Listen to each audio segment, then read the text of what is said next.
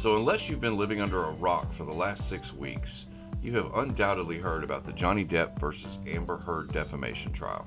Full disclosure, in this video I'm not going to get into the particulars of the trial. I'm simply here to educate you on one part of the trial that is technology related, so you can better understand some of the testimony.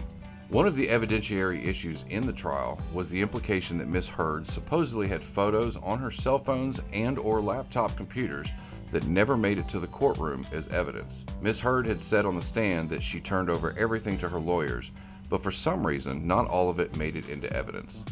One supposition is that the missing photos might have stored electronic data in them that could potentially have harmed her case. This stored photo data is what's known as EXIF metadata. So what exactly is EXIF metadata? EXIF stands for Exchangeable Image File Format.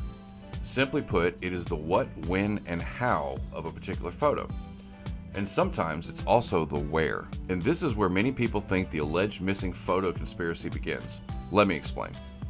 So as you can see by the random image here, the only EXIF data that is visible in this standard photo is the original timestamp, the path of the photo on a phone or computer, the original file name, file size, file type, and resolution in height and width, copyright holder if any, as well as the type of device used to take the photo. However, many people also have location services enabled on their phones or computer, and this information automatically gets embedded into the EXIF metadata when that photo is taken.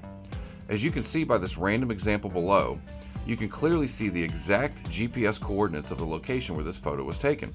If one were to have a photo with this additional information embedded into that image, that would either disprove their testimony about their location at that exact moment, or prove that they were at a particular location on a particular date at a particular time.